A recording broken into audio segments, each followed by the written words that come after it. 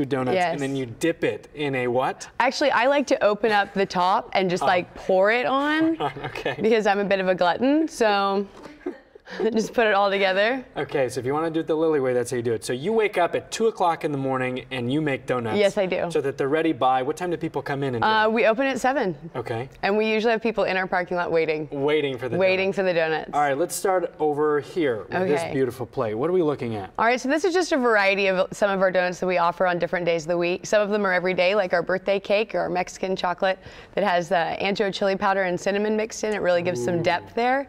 And that is bacon. It is a bacon pecan praline. And it's got caramel icing, and it's really rich and savory and sweet all at the same time.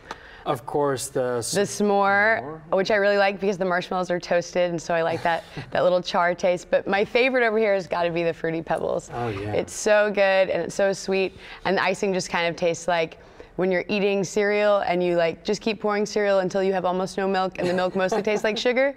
That's what the icing tastes like to me. That's right.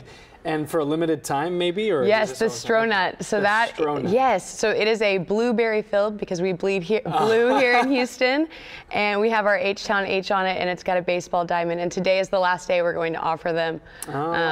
So far this season, we've made almost 2,000 of these donuts. Oh my gosh, yes. Really? That's great. They are so popular. And these are just today These only? Yes, so every Sunday we do a special donut, and this Sunday is the ice cream Sunday. So it is our chocolate cake donut slathered in a bunch of chocolate icing. Then on top of that, another scoop of our malt buttercream, which is one of my favorites.